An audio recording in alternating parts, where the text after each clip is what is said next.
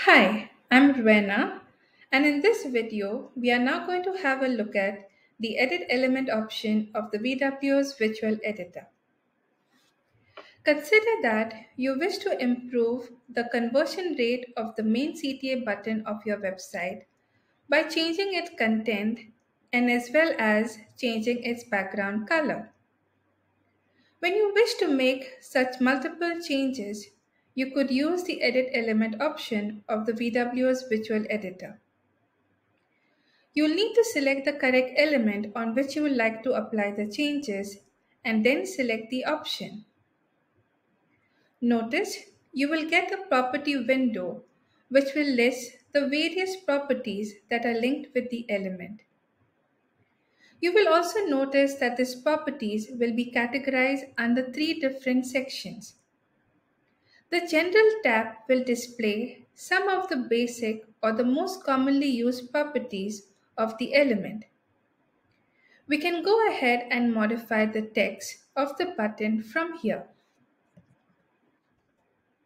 Besides this, you could also modify the other properties like its font, its foreground color, the dimensions, and so forth.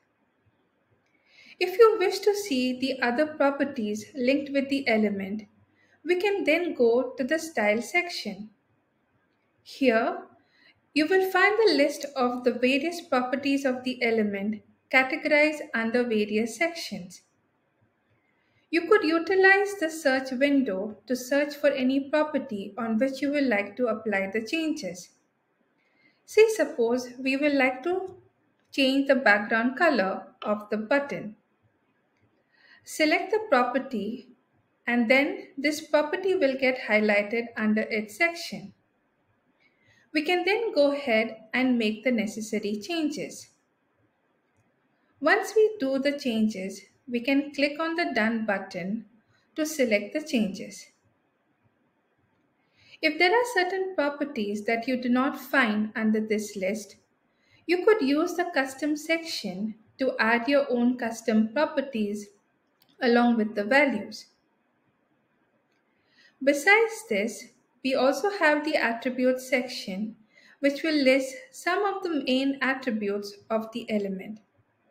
You can then use this section to modify the properties from here. Once you have done with the changes, click on the Done button and this will save the changes in the variation. Thank you for watching.